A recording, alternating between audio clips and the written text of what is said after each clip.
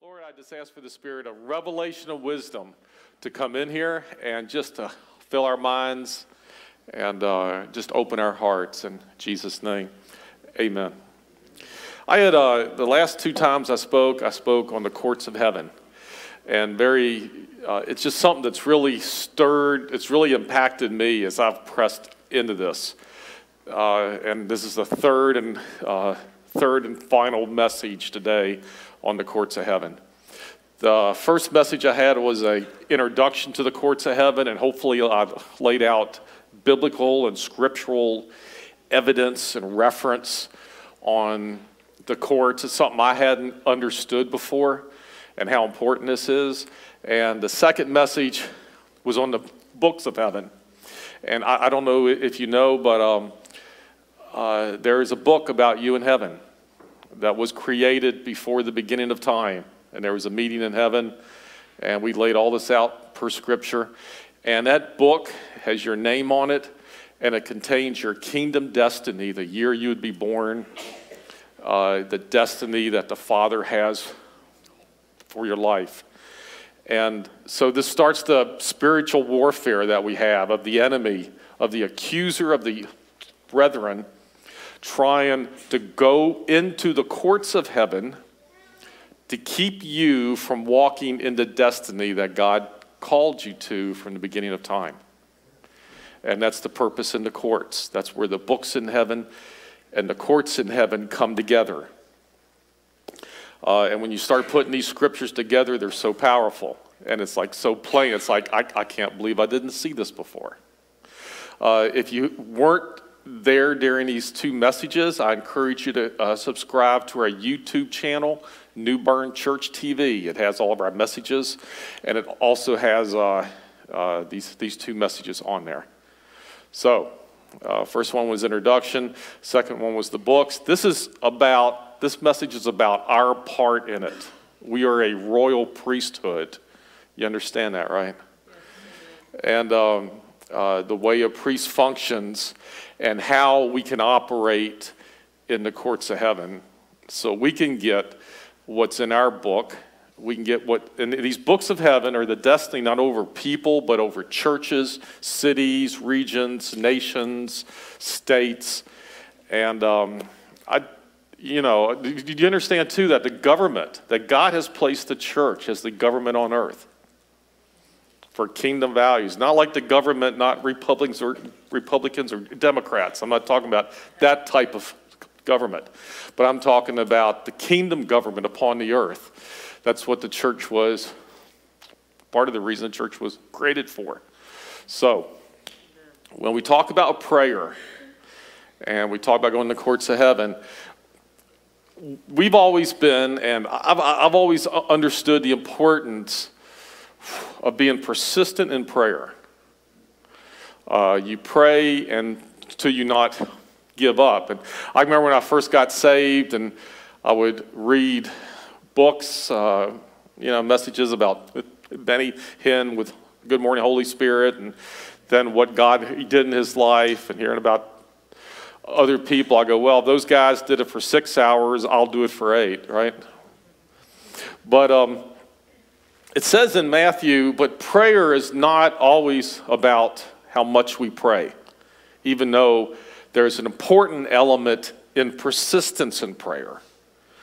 It says in Matthew 6:7, when you are praying, do not use meaningless repetitions as the Gentiles do, for they suppose that they will be heard. And then he says, pray then in this way, and he taught them the Lord's Prayer, our Father who art in heaven. So prayer is not always about the number of words that we use, but it's how we pray and where we pray. Often, when we pray, in reality, what we are doing is we are bringing our needs, and we're also bringing our complaints against the enemy who has been attacking us by bringing our needs because we have lack, and we're bringing them before the Lord. And we're asking, and it could be for financial need, for physical healing, and we're bringing them before the Lord as a righteous judge. and asking him to step in on our behalf. Prayer, actually, we need to approach prayer this way. It's working with God. When we pray, and you're going to see this as we talk about this today, when we pray, we're working with God to see his kingdom purposes come to pass upon his life, upon this life, because we know he's so good. And his plan for our life is so good. As good as I can think, I can't think as good as he is. He's gooder. He's gooder and gooder. And so when we trust in his goodness, I can lean back and I go, Lord, I just want your plan for my life. I want your plan for this church. I want your plan for the city, the state. Lord, I just want your plan. So as we learn to navigate into the courts of heaven, and the reason I'm bringing this up a third time is because I really felt impressed by the Lord, is look, this is not just a good sermon. This is not just a good message, but this is a kingdom revelation that we need to walk in. And I just want you to receive it that way. I want you to have a more effective prayer life. Amen. I want you to walk in the destiny that God's called you to walk in. Amen. I want you to be all you can be. To be all that the Lord has called you to. So it's like the best time to do this is now. There's no more delay. Let's unlock our kingdom destinies. Corporately, individually and corporately. And let's begin to walk in this. And I believe this is a key. So the basis of this is when we pray, one of the things that we do is we enter into a conflict. Right? Because we're praying, and this is best illustrated in Daniel 10:12. He said, Daniel, do not be afraid, since the first day that you set your mind to gain understanding and to humble yourself before your God, your words were heard, and I come in response to them. But the prince of Persia resisted me 21 days, which is the enemy, a principality. So Daniel goes to pray. How many times have you prayed and you did not see the answer and got frustrated? Honestly? But what this shows us is that the first day that Daniel prayed, the Lord heard his words. And then a spiritual conflict started. And that delayed the response. Was demonic forces resisting Daniel. And the same thing happens in our own prayer life at a lot. Especially when we're praying for our kingdom destiny. When we're praying for our books to be realized within our life, there is demonic forces that are released and we're entering into a conflict. We do two things when we pray. We engage heaven and we enter into a conflict. And it's important to keep this in mind. It's not that God doesn't care about us. It's that, because sometimes you pray, Lord, can't you hear me? I've got to get these bills paid, this health issue. Lord, what's the answer? It's not that he doesn't care. He's a good father. But it's the conflict that's holding it up. And I'm telling you, God has given us kingdom revelation, wisdom, and keys on how to win. And that's what this is about. That's why this is not just a good message, because it affects every single one of us. So, when we pray, number one, we're engaging heaven and we're entering into a conflict. The question is where is this conflict? Where does this conflict happen? As I was growing up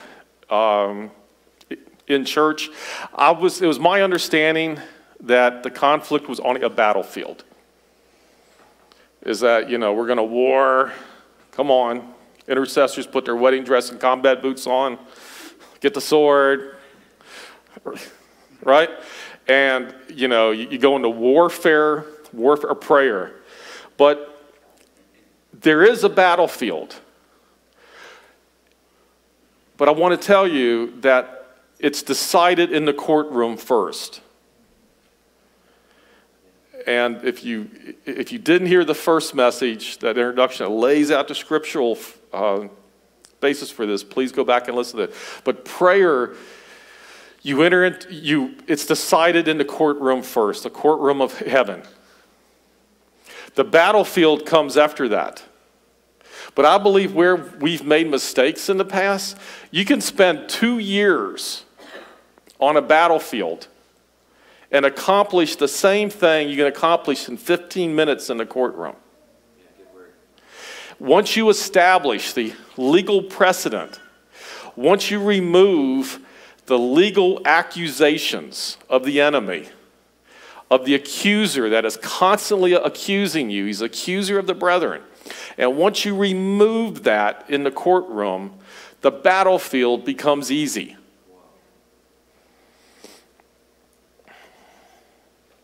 It's kind of like when I started going overseas, we started having a lot of demonic manifestations at these meetings.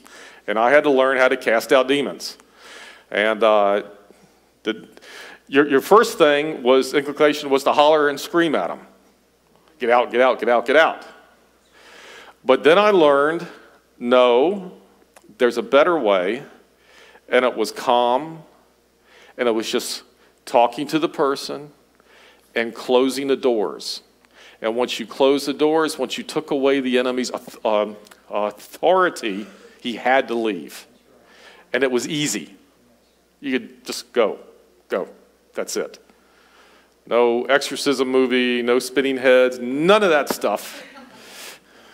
No pea soup. Just go.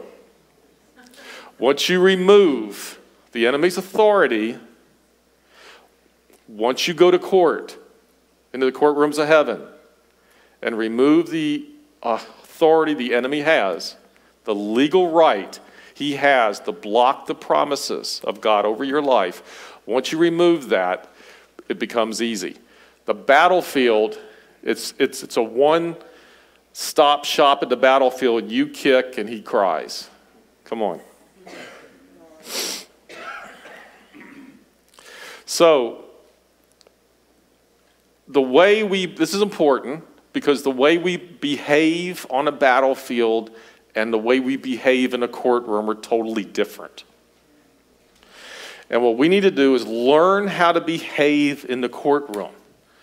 Learn how, when we're contending for healing, when we're contending for the promises that God has over our lives, when we're praying God's will and it's not happening, there has to be, like with healing, I believe with all my heart it's God's will to heal absolutely every single person.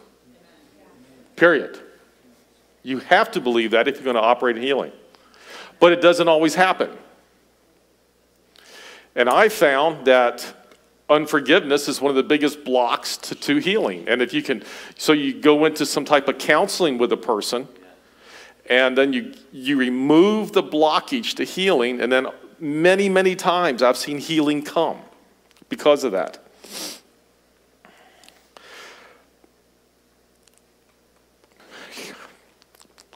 How many have ever stepped out in something, whether it's gone on a mission trip, or like we're moving into this new building, or you're stepping out in a kingdom,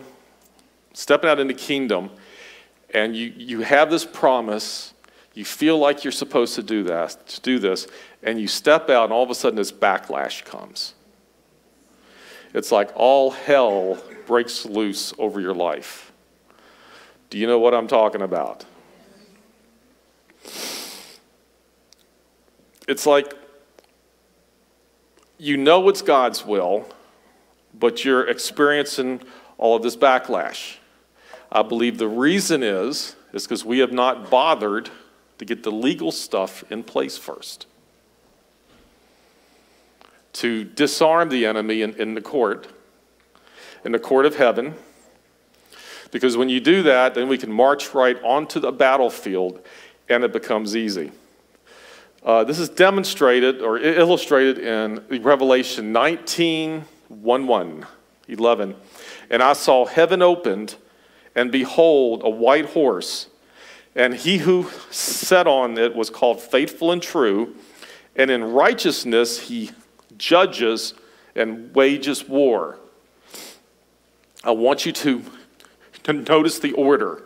He judges, judicial, courtroom activity first, and then he wages war second. Courtroom first, battlefield second.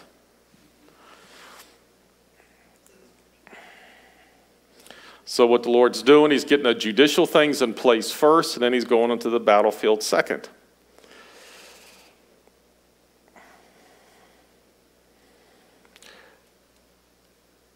I've gotten so used, especially going overseas, it seemed like if I would plan a mission trip or something, it's just the week before was horrible.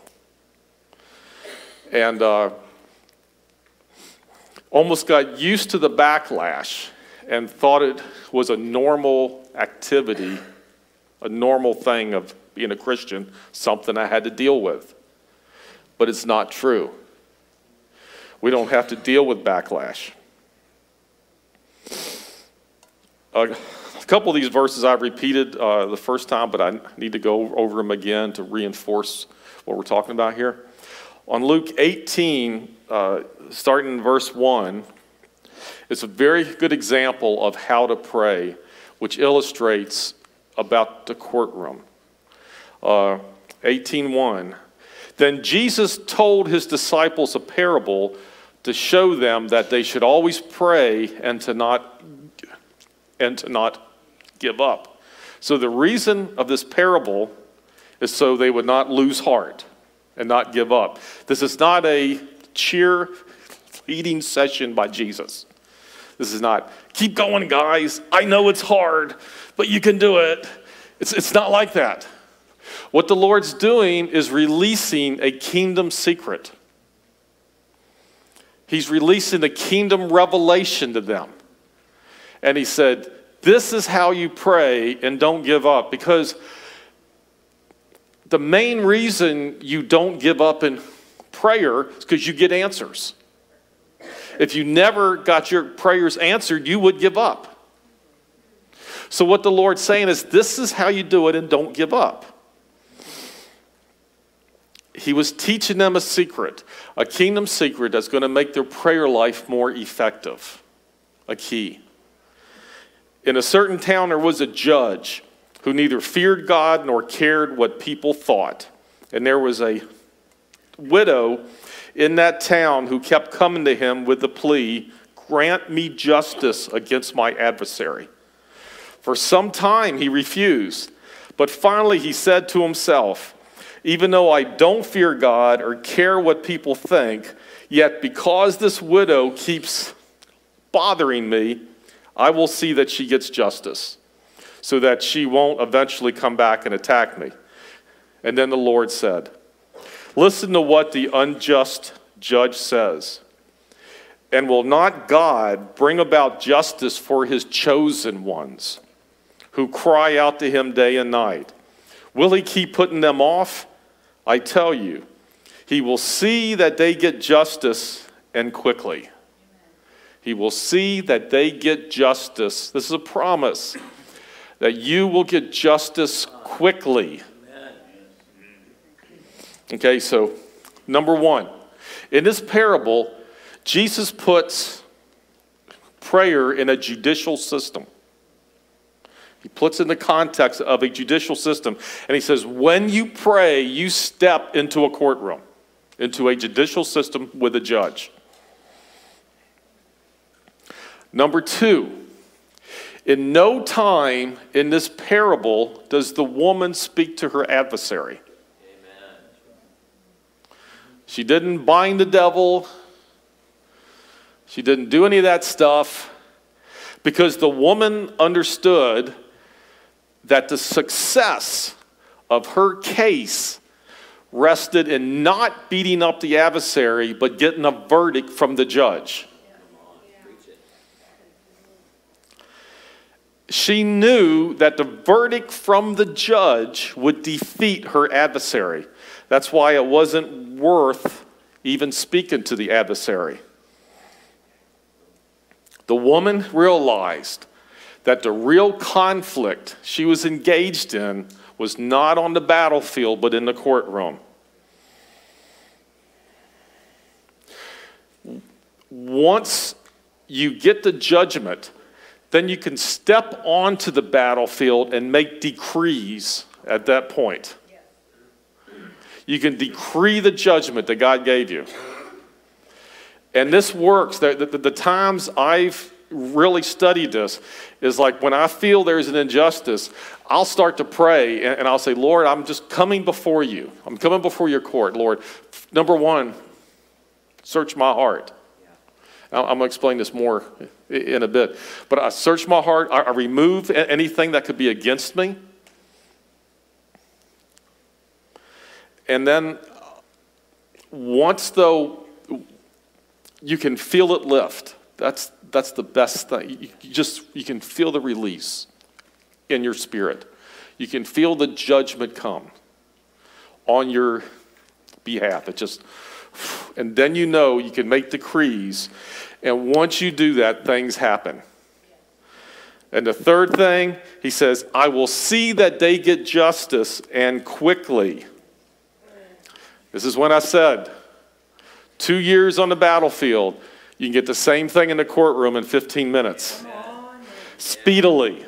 This is the promise of the Lord. Do not think that when you pray a prayer and it's in the will of the Lord, you're praying a kingdom prayer, not a solely selfish prayer, but when a kingdom prayer that you know is the will of the Lord, that it's your right to get justice quickly. And if you're not, you should recognize that something legal is stopping you.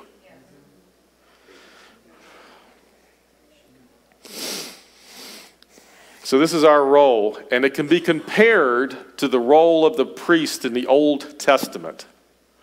So, what was the role of the priests in the Old Testament?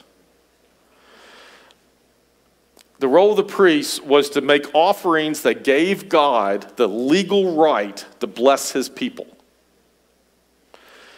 On the Day of Atonement, the high priest would go behind the veil into the Holy of Holies with the blood. He would sprinkle the blood upon the altar, upon the mercy seat. The blood, which I'm going to show you in a bit, testifies in court. We were overcome by the blood and our testimony. The blood testifies in court. So the high priest goes in, sprinkles the blood.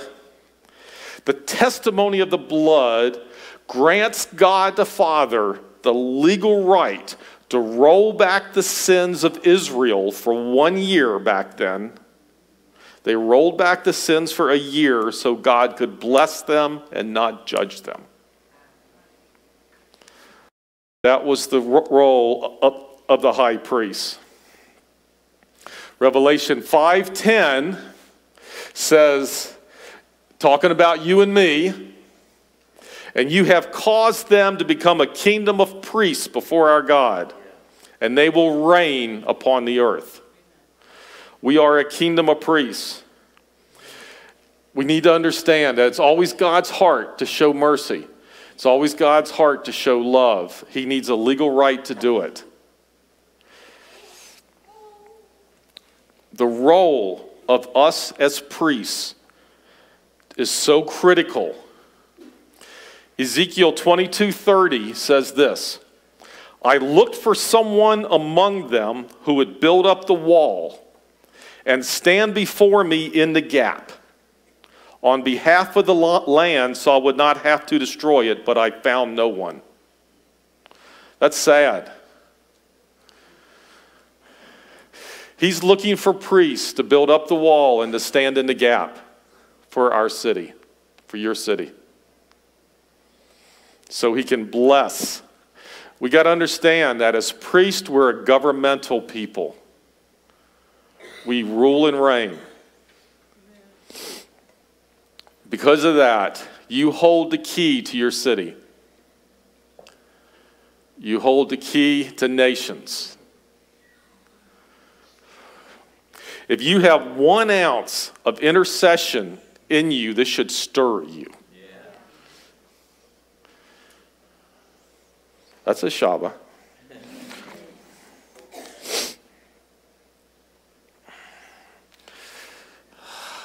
Daniel 7, starting in verse 9. Just want to repeat this from the first time. This is the most excellent example of the courts of heaven. And Daniel is taken up in an encounter.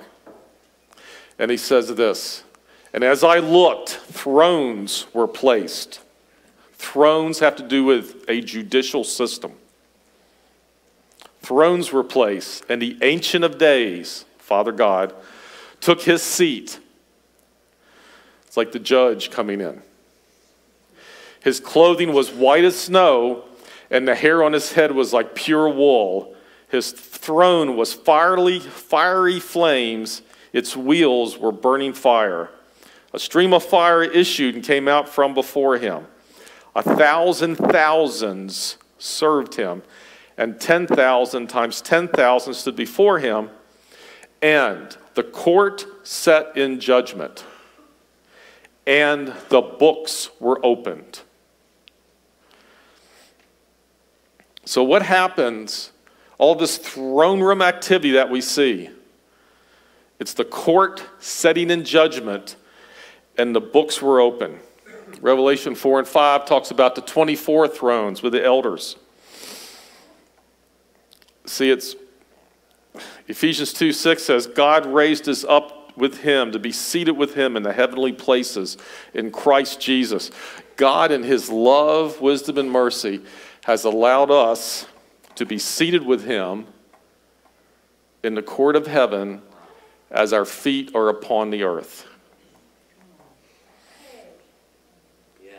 You are an important part as a priest, as the royal priesthood.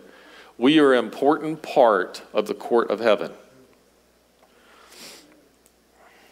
It said, the court sat in judgment and the books were open, which means that the books are an incredibly important part of the court system in heaven. That means every decision that's made is going to come out of those books, which contain the destiny of everything from individuals to nations. As priests, we are called to put everything back in order so that can happen.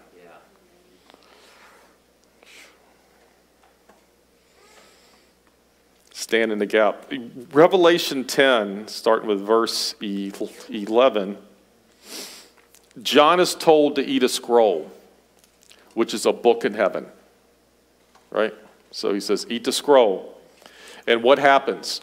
You must again prophesy about many peoples, nations, languages, and kings. He could not prophesy until he ate the book, the scroll. He wasn't able to prophesy until then, which means that book was about, the books that he was eating, the scroll was about nations, languages, and kings. Time to get hungry. Revelation 5. Thank you, Lord. Who is worthy to open the scroll and break its seals? Again, this is talking about the books in heaven. And no one in heaven or on earth or under the earth was able to open the scroll or to look into it. And I began to weep loudly because no one was found worthy to open the scroll or to look into it. And we know because Jesus overcame, Jesus was able to open the books, right? He was able to open the scrolls. Why was John weeping? It says, "Now I began to weep loudly because no one was found worthy to open the scroll." John knew, I believe, that the court system in heaven could not operate until the books were open. The court set and the books were open. When the books are open, it grants God the legal right to reclaim planet Earth. It unlocks the kingdom destinies. Now we know the books were open because Jesus overcame. But I also believe that John's tears had something to do with it too. Your prayers, your intercession, your tears over your city, over this church, over the lives of your family members make a difference. He wept loudly.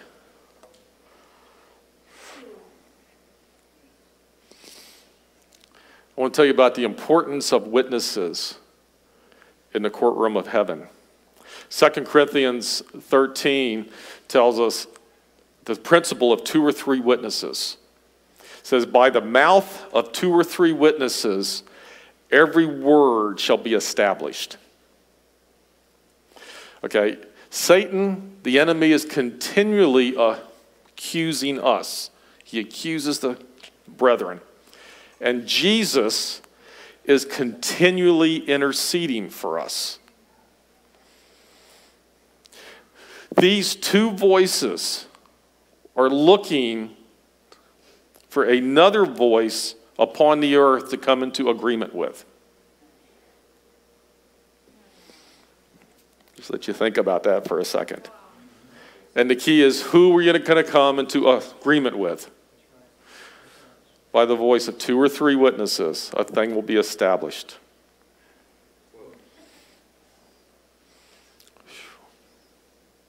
Man, I'm feeling the presence of God. Daniel 7:25 talks about the power of the courts. "He shall speak words against the Most High, and shall wear out the saints of the Most High." That spiritual war. You ever feel wore out? Wow. He shall speak words against the Most High, and he's going to wear you out. "And shall think to change the times and the law," the book. He shall think to change what's in your book, the times and the law. "And they shall be given unto his hand for a time, times, and time a half. But the court shall set in judgment, and his dominion shall be taken away, to be consumed and destroyed to the end. And the kingdom and the dominion and the greatness of the kingdoms under the whole heaven will be given unto the people of the saints of the Most High, and his kingdom will be an everlasting kingdom." In these verses, the saints go from a place of defeat and being worn out to a place of dominion because the court set in judgment. And no one yelled at the devil. It was all in the courts. When we intercede, when we pray, I want you to know that we are not the only voice. Part of our activity in the courtroom of heaven is to come into agreement with the voices that are already there. And this is found in Hebrews 12:22 through 24. "But you are to come unto Mount Zion, and unto the city of the living God, the heavenly Jerusalem, and to an innumerable company of angels, and to the assembly, and to the church of the firstborn, which are written in heaven, and to God, the judge of all, and to the spirits of just men made perfect, and to Jesus, the mediator of the new covenant, and to the blood of sprinkling that speaks better things than that of Abel. So it starts out here. When you come into Mount Zion, Whenever you talk, whenever the word is talking about mountains, it's talking about governmental authority on earth. And this is found in Isaiah 2. It shall come to pass in the latter days that the mountain of the house of the Lord shall be established as the highest of the mountains. Which means the government, the house of the Lord, the government of the church shall be established over all the other governments, and shall be lifted above the hills, and all the nations will flow into it. And many people will come and say, come, let us go up to the mountain of the Lord, to the house of the God of Jacob. For he may teach us his ways, that we may walk in his paths. For out of Zion shall come the law. Out of Zion comes the law. And the word of the Lord from Jerusalem. He shall judge between the nations, and shall decide disputes for many nations. Judicial again. He will judge between the nations. So let's go back to Hebrews. But ye have come on the Mount Zion, which shall go forth the law. Judicial. And unto the city of the living God, the heavenly Jerusalem, and unto the innumerable company of angels, to the general assembly. These are the voices in the courtroom that we come into agreement with.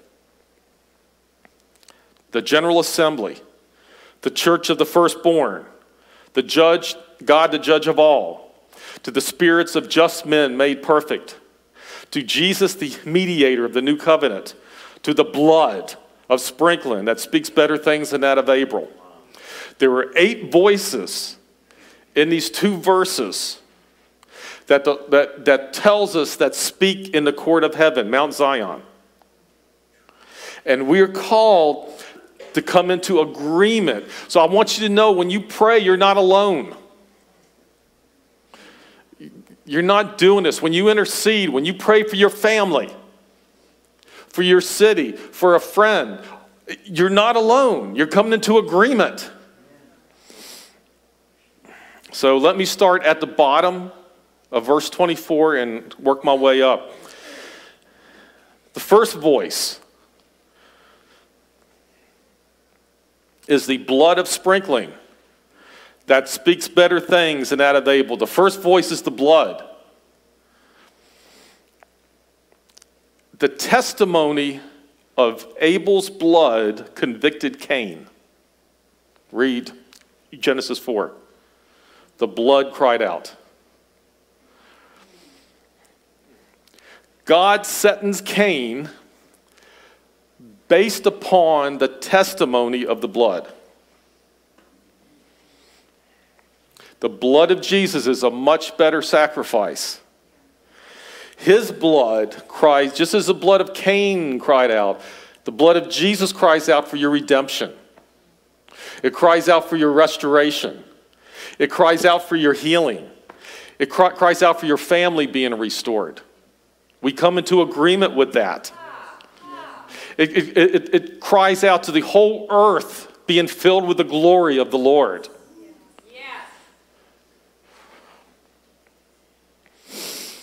Revelation 12:11, and they defeated him by the blood of the Lamb and by their testimony.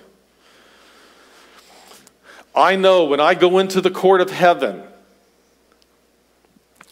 I come into full agreement with what the blood is saying about me. Anything I need forgiveness for, I receive it. Anything I need cleansing for, I get it. Anything I need to repent for, I get it. Without the blood, you have no right, no ability to stand in the court of heaven. The second voice, Jesus, the mediator of the new covenant. Mediator is a term used in the judicial system. It's a legal term. It means to see if you can come to agreement before you bother the court. Jesus functions as our mediator. So God can release all the promises. He's the mediator of the new covenant. So God can release all the promises of the new covenant over our life. The third voice, the spirits of just men made perfect. This refers to the great cloud of witnesses that are in heaven. Just because someone dies and goes to heaven does not mean they stop their kingdom purpose. The fourth voice, God, the judge of all. He's not called Father here. He's called the judge. But he's a righteous judge who loves you. And he's waiting for a legal right to give you justice. The fifth voice, the church of the firstborn which are written in heaven. There's a church in heaven. Governmental authority in heaven, the ecclesia. Some churches are called, remember I said the government, God's government upon earth is the church. Some churches are called to govern cities, nations, and regions. Revelation 2, it says, when Jesus is talking to the church in Ephesus, he says, because you have forsaken your first love, consider how far you have fallen.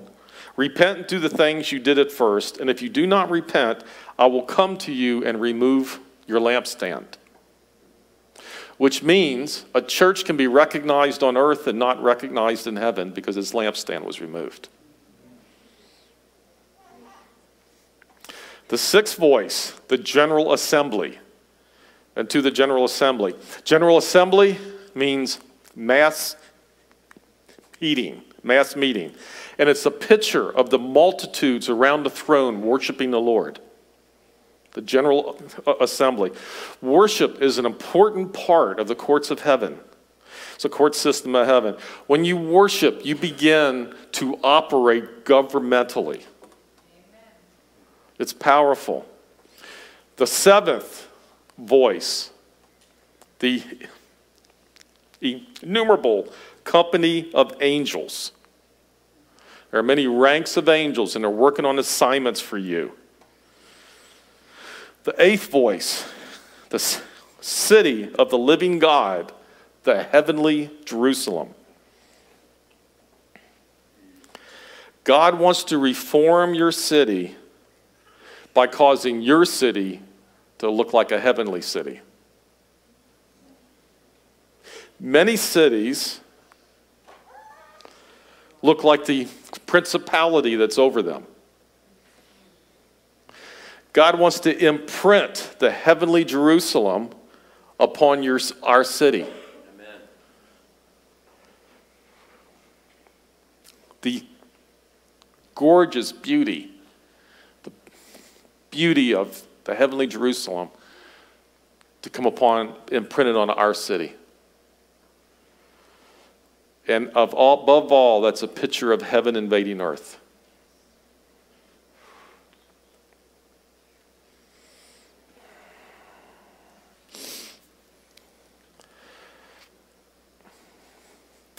You know, it's like, search my heart, Lord, and show me, remove things.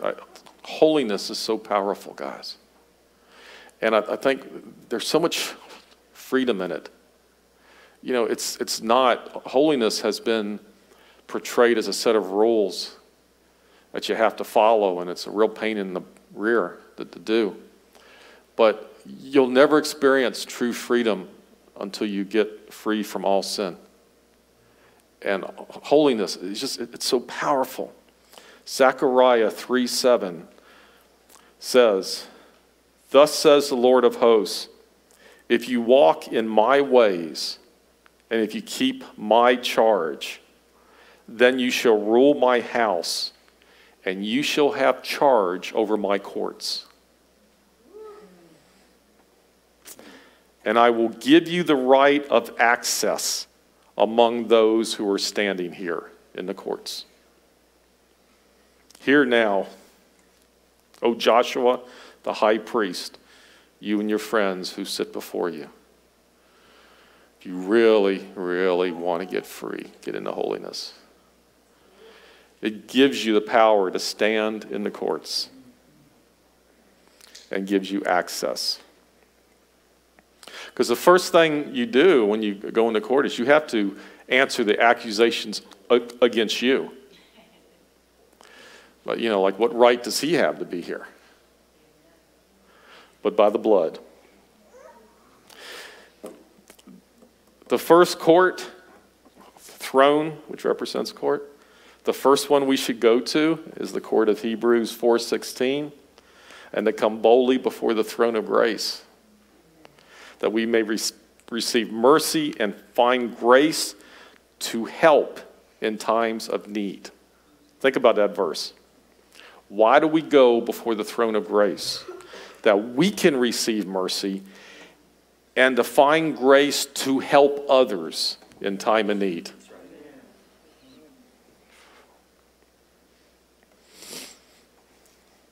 When we start functioning as the church of what we're called to, and not that we aren't, I'm just saying in general, begin to walk in a governmental authority, and you're going to see incredible kingdom advances in this area. Come on, we're talking about cancer-free zones. We're talking about just incredible stuff happening. And when you start to operate in this, you're going to see the beauty of heaven come upon your city.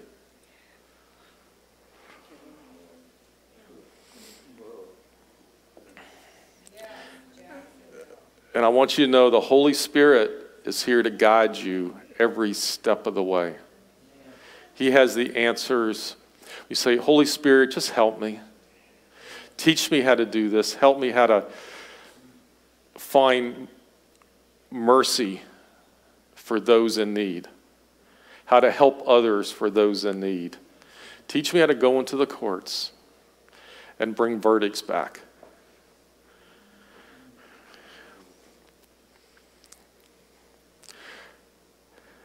Show.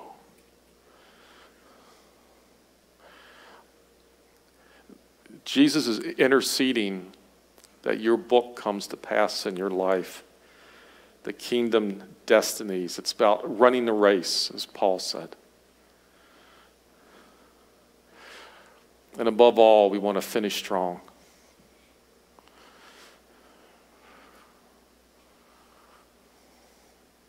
Love what Reinhard Bonnke said when they asked him if he was going to slow down and retire. And he said, the airplane is at its fastest just as it leaves the ground. I want to be at my fastest until my race is done. Let's just stand up.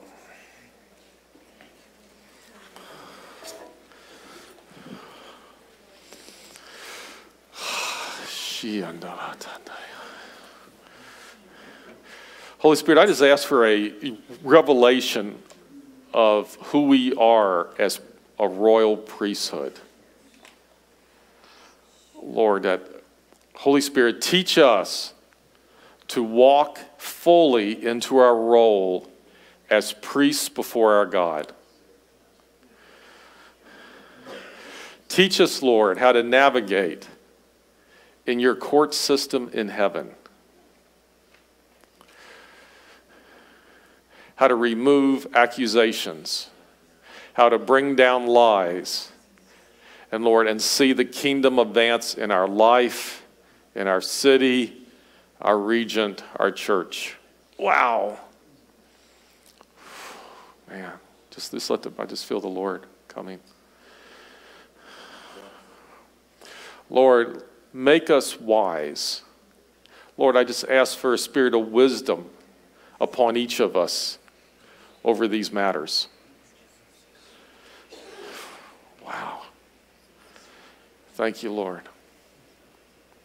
Stir us up, God, to walk into our role as priests and kings. Lord, teach us how to wage spiritual conflict effectively.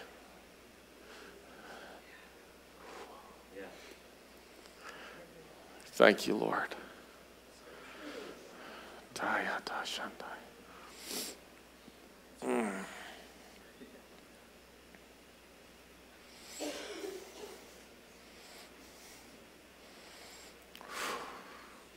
Come on, just let the Lord touch you right now. I just want you to experience God right now.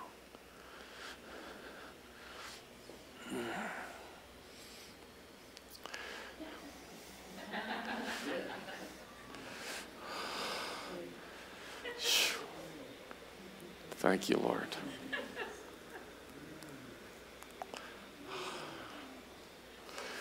You know, I want to so much go from just a good message, just the revelation that impacts, makes a difference. Lord, we want to make a difference while we're here. We want to fulfill the kingdom destiny that you have written in our book for each of us. Lord, I thank you that you were worthy to open that book. Now, Lord, we will add our tears to it like John. We will intercede for our families, church, city, society,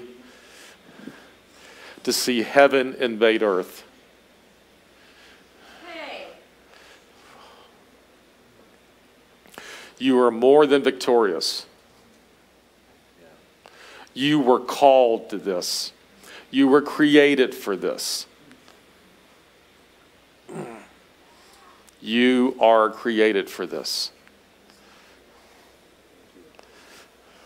You were created to walk in the kingdom authority above a level you haven't even experienced yet.